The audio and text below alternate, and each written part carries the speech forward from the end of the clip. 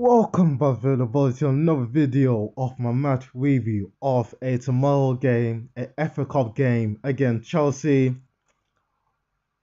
a full round on FA Cup. Let's get into the video. What then? This game, Chelsea. Let's talk about the opposition team, Chelsea. Now Chelsea, Tuesday, they just play on Tuesday against Middlesbrough, and they're absolutely destroying Middlesbrough. Let's be honest about it. They beat them 6-1 very comfortably. Like they lost 1-0 at Riverside, but went at home to Stamford Bridge. You can tell straight away they're much better. They're passing more quicker, and and they do have players. Chelsea are doing very well in the cup. In the cups, in the Carabao Cup. They're in the final on the Wembley versus Liverpool. That'll be a very interesting game as well. But in the league, Chelsea are not doing great as well in the league. They're not doing very well in the league. They're like 10th in the league, spending £1 billion. They spend £1 billion, but they're not doing very well either. Like we beat Chelsea earlier on in the season, 2-0. 2-0 early on in the season. Actually, no, 1-0 win. It was 1-0 early on in the season. Watkins scored for us for that game as well. That was a very good goal by Ollie Watkins for that game. Now, Chelsea haven't really improved, not that much, but they still have good players to look out for. They still have good players, like Enzo Fernandez, Cole Palmer could be a threat, Raheem Sterling, his experience as well, and Thiago Silva as well, one the back. They still have the experience in their Chelsea. But this game at Stamford Bridge, it'll be a tough one. It'll be tough because, on one hand, Chelsea thinking we're in the final of the Carabao Cup game. And the other hand, they think they might go for it as well. They want to beat us. They want revenge. Like on September when we beat them 1-0 as well. And anyway, let's talk about Aston Villa. I just got saw in the news, like it's been confirmed now.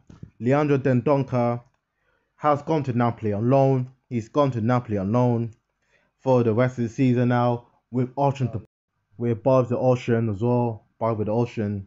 So Dendoncker, we could say Dendoncker in the summer. It depends what Napoli can do with him.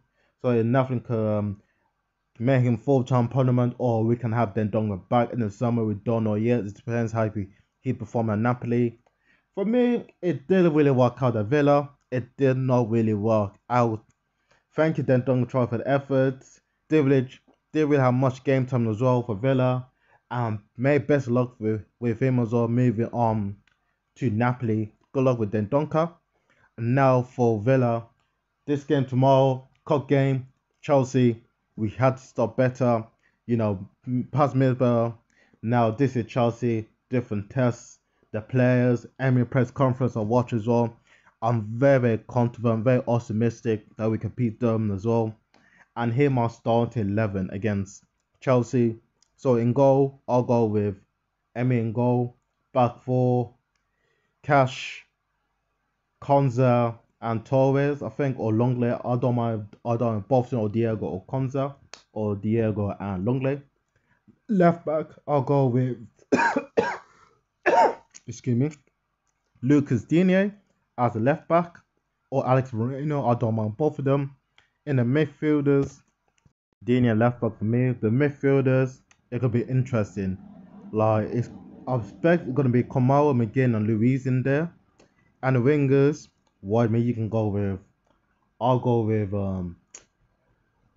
Zaliano and Diaby on the wingers, and up front I'll go with Ollie Watkins because Durant is not to be available because he's injured, and that's any interest for Chelsea. So Chelsea signed him, but he's injured at the moment.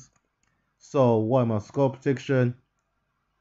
2-0 Villa. I think we'll beat Chelsea very comfortably. 2-0 Villa, and scorers Watkins and Zaliano.